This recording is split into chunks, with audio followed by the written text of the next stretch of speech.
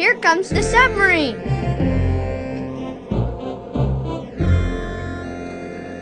The tugs line up so the sub can come between them.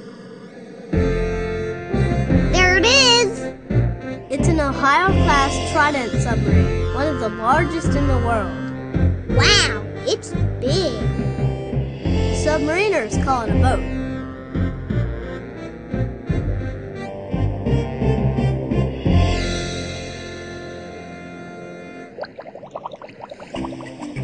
Submarines come in all different shapes and sizes, but they all can operate under the water.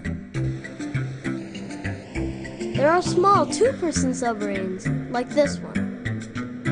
They're used by scientists to study the world's oceans. This one is called a DSRV. It goes on submarine rescue missions. This Navy sub is a fast attack. It can speed through the ocean at over 28 miles per hour. But the largest sub in the Navy is the Trident.